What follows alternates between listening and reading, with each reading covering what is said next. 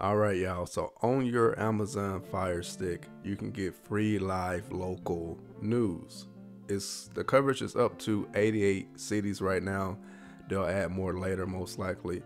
But you already have this app pre-installed. But if you can't find it, just press and hold the home button on your remote until you see these options come up. Select apps, and you can find it here.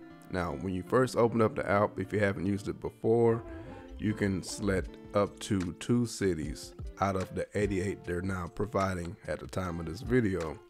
I will say be careful when you're going through the cities, because you can skip over your city by accident, or at least I did it myself. But once you select your cities, just select the next option and you can select the channels.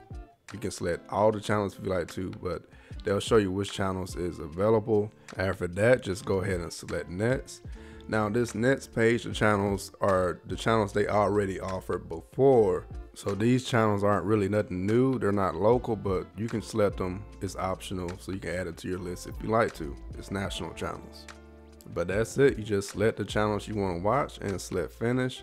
And you have access to all of them. To open up the guide, just press the up button and use the left and right directional buttons on your remote to toggle through the options. You can use this preference option to change the channels later on if you like to. That's it, y'all. I'm happy Amazon is doing this. Hopefully they add more local channels, like not only just news. That'll be awesome if they do that.